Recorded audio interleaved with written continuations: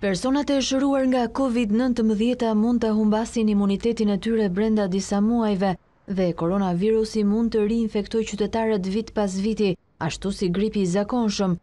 Në studimin e parë afatgjatë të këtij lloji, shkencëtarët britanikë analizuan përgjigjen imunitare të më shumë se 90 pacientëve dhe punonjësve të shëndetësisë në fondacionin Gajs dhe St.Thomas.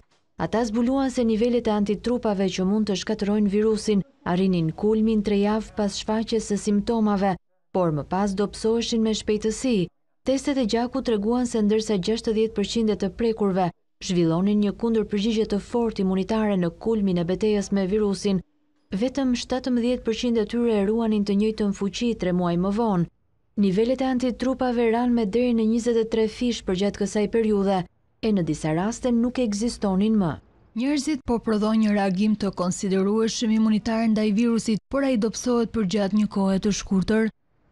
Zbulimet e studimit kanë ndikim tek zhvillimi i vaksinës dhe gjurmimi të ashtu quajturit imuniteti i masës përgjatë kohës. Sistemi imunitar ka disa mënyra për të luftuar koronavirusin, por nëse antitrupat janë linja kryesore e mbrojtjes, gjetjet e studimit sugjerojnë se qytetarët mund të riinfektohen përgjatë valve sezonale dhe se vaksinat mund të mos i mbrojnë për shumë kohë.